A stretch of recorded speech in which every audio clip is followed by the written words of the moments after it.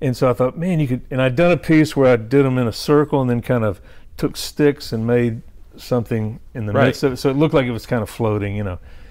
Small scale, you really see the wire a lot, and you got to put a lot of things in there to make it convincing.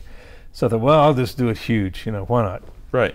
And so I thought I'll build a floating mountain, and the idea was I made this kind of ingenious thing of wire that I hung from the ceiling and then shot to the floor and connected together. So I had like a framework, and I thought all I got to do is make like a topographical map. Yeah. And make a circle here with these sticks and wire them on. Right. And then and I had a drawing of a mountain, so and you just keep going up, you know, and it'll make a mountain. And so I got about 3/4 of the way done and looked at it, and it looked like nothing. You could get no idea of the form. It just looked like a bunch of kind of wiggly circles in space. Right. I thought, oh man, you know, what am I going to do? And then I realized, well, you take another piece and connect each one of those lines together this way and then this way. Right. And that'll make the form, and that'll fill it out. And I thought, you know, why didn't you think of that beforehand?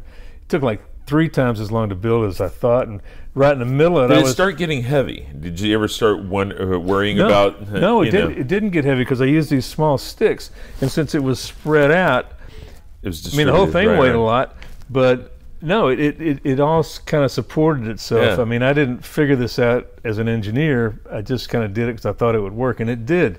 And I get all the way to the top, and I look, it's a mountain. It was amazing to me. Right.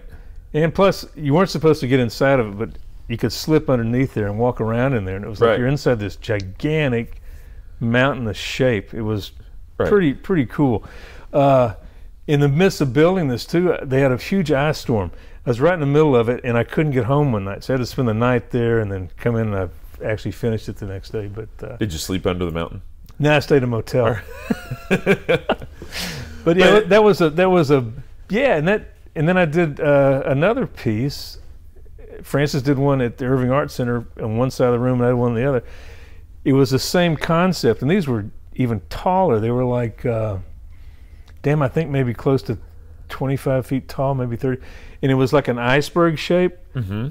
In other words, if you saw the bottom and then the top of an iceberg, and that was an interesting one because it went kind of conical, but then it had kind of a mountain shape on the top. Towards the top. And then the bottom was kind of the same thing. Yeah. And I did 3 of them in this room, different shapes, and I studied icebergs, you know, and that was an interesting one, putting it up, because it worked like a dream. I had a lift, and I built the whole thing.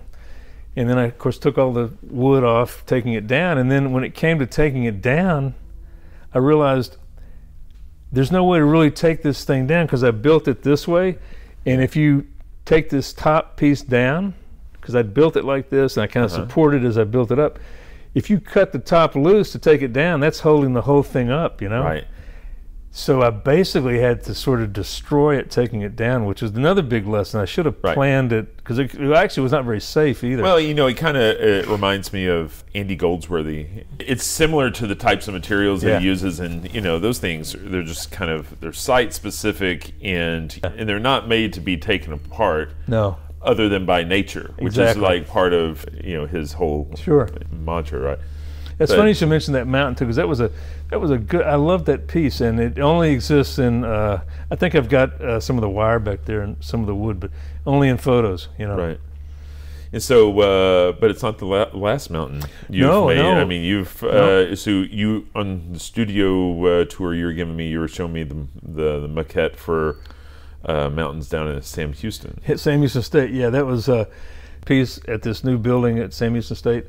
And Frances did a piece in the lobby there, and those worked out great. And it's interesting about those mountains, because those mountains came from that. I don't know if you've seen my work where I've done those waterfalls. Waterfalls, right? And I used to do these waterfalls. Spillway and and the original one was striped wall, striped floor, and then these rods bent like this uniformly, but you know, changing the bend as you change the top curve, and it makes them more apparent like falling water, you know. Right. I did several of those. I even did one out of steel, kind of the same way, with a front and a back, you know.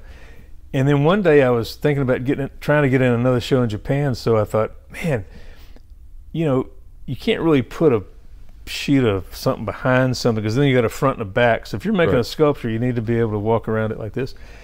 And I realized if you make a hoop like this, you do have a front and a back. And so I was able to make this kind of like freestanding waterfall image thing, Right. Which worked out great. Very successful in this show in Japan, except they didn't buy it. So you saw it in the parking lot sitting out here. That's it. But anyway, that led me, because I thought, if I can do that, why can't you make a mountainous form like that? Right. And bend these and kind of intuitively kind of shape it like a mountain, I mean, I guess, of course, you could go to a computer and take any mountain and draw that thing and then bend them to each. But, that kind of stuff's a little hard for me to learn right now. So I thought, well, let's do it by hand. And so I've actually came up with the design for those mountains 5 or 6 years ago, and there was just never a place to do it or the money, and this thing happened to come around. It was a real nice commission, I have to tell you. It worked out good. That's awesome. But it's something that, and it changed a little bit because I had to make like a door on there that not a door, but an opening where you could actually go inside of it, which kind of worked better, I think, than the original ones. So sure. And so, as I was mentioning, I was walking around earlier, those pieces that have the striped background. When I saw the images online, at first, I wasn't sure the purpose. But then I started thinking about, okay, if I were moving past this would be a lot like a lenticular animation. Yep, exactly right? what it is. Yep. And I'm like, this thing's going to be really humming and resonating, and you're really going to get a sense of movement, even though it's perfectly static. Right. And so when did you? I assume, I assume that was probably also part of your thought. And like, at what point did you start realizing that you wanted to use those vertical stripes? And don't say first grade. Yeah. Well, okay, preschool. No, I explained the thing about the Venetian blinds, but right. I'm trying to find something in here that does that. That fan over there, right, it's doing it right there. That still fascinates me. I love looking at it. Back in the op art days, they took that. Did so much of it to a fault. I mean, you buy a damn shopping bag and it looks like that, and everything was psychedelic, patterns like that. Kind of took all the interest out of it for me, but I still have always been fascinated by that. I kind of wasn't thinking about it as much as artwork until I realized if you took that same thing happening there and don't make everything do that, but make something do that along with something else, Right. Then it gets interesting because you've got this thing over here that's kind of buzzing and moving on its own, and you can't figure it out. And then next to it is just some stripes. I mean, it's almost like a 3D, 2D thing that's moving, and I'm not doing anything. I mean, it's like kind of the perfect painting, sculpture, movement in your artwork kind of piece you can get, and it's basically line over line. Right. It's over the years I've tried to really make it less and less and less. Where I just did a piece recently. It's very small. It's a striped panel, and all it has is a kind of a piece of wire looped around it, and it does the same thing, but it's just one tiny wire that does that. So to me, that is much more. It's just as beautiful as a whole waterfall looking thing. Just that one wire mysteriously changing. I think on my that Instagram page I told you about, that piece is on there. In fact, it was in that show. Barry had it in his office at the last show I was in. The last show I was in at Barry's. I'm with Barry Whistler Gallery. Right. And he's been really good to me over the years by allowing me to do these things in his gallery that's, like the last show I did at his old gallery was just two pieces, one in one room, one in the other, a rug piece and a piece that stood in the middle of the room that kind of balanced on a beam. Right. I mean, they were interesting pieces, but he let me take up the whole gallery with those two pieces. Fantastic of him to do that. This last show I was in, he had a show up front, and then he has a new wall, a 12-foot by 12-foot wall he's real proud of, and in the back area there. And so he was in the studio one day, and you saw this piece out there. Yeah. he said, I was working on something like a striped wall with, I mean, not found objects, but basically things from the studio that I'd kind of made that weren't really anything, but I knew they would kind of get going on the striped surface. So I kind of leaned them at different angles and crossed them and did things. And right. So Barry walks in and goes, is that a piece? And I said, well, it could be. And he goes, well, let's do this. And so again, he let me put this one piece in the back room, just that, in the whole back half of the gallery. Right. And it looks pretty good in my space, but in his space, it just looked incredible. I mean, it's kind of like the best place you could put this piece, and the lighting was right and all that. So anyway, it worked out good, you know. Yeah. Good for Barry. I gotta tell you that, and good for me. Right. Right. And so, but those things I think I'll continue to do. I mean, again, I like make them as really simple as possible, but sort of real concentrated in areas. You know, it's right. It changes. I don't know, but I know you guys are, you know, work on like the big public art, but do you think about doing smaller pieces that move faster out the door? Yeah. Frances and I talk about that a lot, you know. We do like the freedom to do whatever we want to do, especially in gallery situations. So she's been allowed that over the years, and so have I with different galleries, to do what we want to do.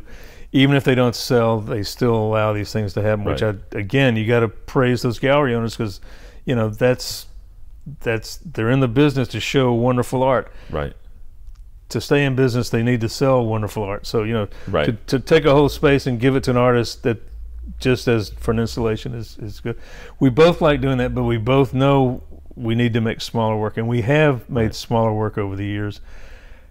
It's something, I don't know, it seems like the older we get, it might be a wise thing to do too, because these things might be a little easier to transport and work on, and I've actually got a bunch of stuff started back here that I make models all the time, and I'm not going to make models for sale. I'm just not going to for sale. I'm just not going to do that.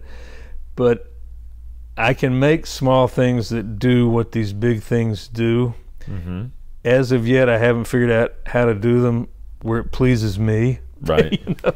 Right. I mean, and I see stuff all the time. I go, God, that's sort of what I want to be doing. I mean, the way that person did that, if I could just, and I need to concentrate on that, and I know that'll come. It's just you have to think about it more and more and more, and that's something I would like to strive for, making things that I could set on that table there that would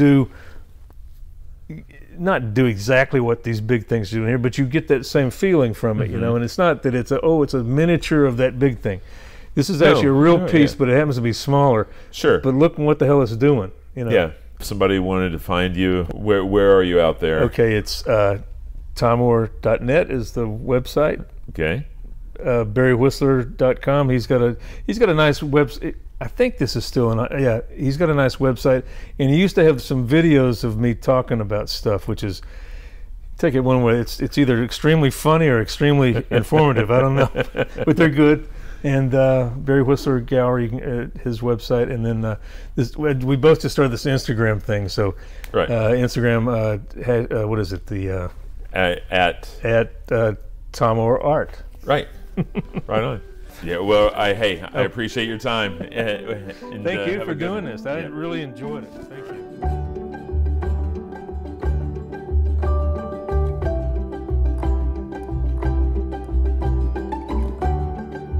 And now, the news. Artists usually believe that their work is their legacy. Long after they die, the work will still be there to carry on. However, things have a way of changing, and sometimes artwork has a way of just disappearing. For example, Jens Galschiot's sculpture Pillar of Shame, which was placed at the University of Hong Kong in 1997 as a memorial to those killed in the 1989 Tiananmen crackdown. As we all know, the political climate in Hong Kong has changed. In October, the civil rights organization that originally commissioned Galschiot's work received a letter from the university asking them to remove it. Since then, the organization was forcefully dissolved along with other civil